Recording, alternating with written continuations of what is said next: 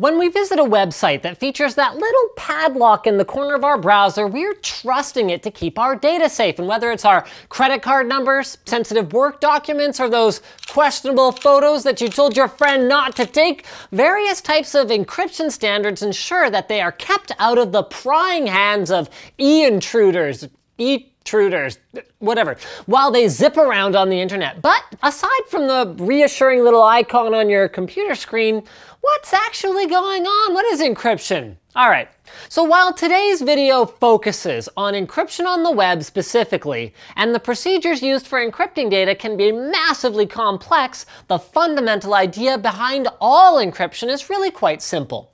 Whenever you transfer encrypted information, your computer turns that data into an unintelligible mess or ciphertext that can only be put back into a readable form by unlocking it with a key of some sort that tells the receiving computer how to decode the incoming message. This basic concept has actually been used to send secret messages since long before the invention of computers. Ciphers of various kinds have been used for thousands of years, and machines that could encode and decode messages were in use before the modern PC ever came along. Thomas Jefferson invented a wheel cipher that was nothing more than wooden discs around an axle. And then the Germans famously used a typewriter-like device called the Enigma machine to encrypt military messages during World War II, although the Allies were able to crack that code. Now back to the web era. Modern electronics often use a widespread encryption scheme called public key encryption. Suppose you want to send an email. When you click send, the receiving computer will provide your computer with what's called a public key. A public key is generated by the computer just randomly choosing a very large number and running it through some mathematical functions. Once your computer receives this public key, it uses the key to lock the email using a special algorithm, then sends it on its way. Now, since anyone can request a public key from a computer, the public key can't be used to unlock a message. Otherwise, anyone could intercept and read your encrypted emails. That would defeat the purpose. Instead, the recipient's computer unlocks the message with a private key that is stored on that system alone, making it mercifully impossible for anyone else to view the terrible poetry you sent to your girlfriend that has her rethinking things. Public key encryption isn't just used for email. It's actually the basis of tons of websites that require you to sign in securely.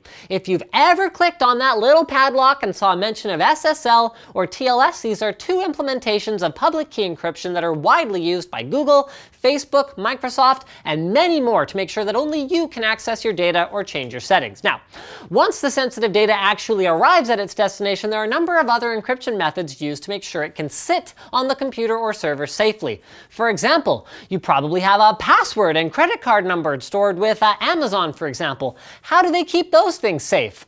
Often web servers will hash your passwords, meaning that they're converted into encrypted strings of text through a process that is extremely difficult to reverse and can't be unlocked with a key. Now, with all that said, it is important to remember that no system of encryption is perfect, and experts in the field are constantly searching for weaknesses in encryption algorithms and devising new ones to outsmart hackers. So next time you're G-chatting a friend about how awesome the latest episode of Tech Quickie was, remember that it was really an epic digital arms race that allowed you to do that without everyone knowing exactly how much of your free time you spend listening to me talk. Speaking of whatever I was talking about, Massdrop.com. They have all kinds of cool stuff on their site. They got like knives, they got like keyboards and keycaps, they got like headphones. Basically, if it's a consumer electronic item that's like hip and cool and people want to buy it, Massdrop works with the manufacturers and distributors to get the lowest possible prices depending on how many people want to buy it. So the way it works is the more people commit to buy, the more people get an even lower price on one of the community curated deals that's available on the site. So all you gotta do is sign up. You can start browsing around and finding cool stuff. Really, audio products are a really big one, but they have all kinds of different stuff and often only available for limited time, although sometimes particularly popular deals come back. Like, for example, they have the Antlion mod mic back right now. We've actually done a review of that over on my other channel, Linus Tech Tips, and I think the longer I keep doing this, the more likely it is that, let's go for a double.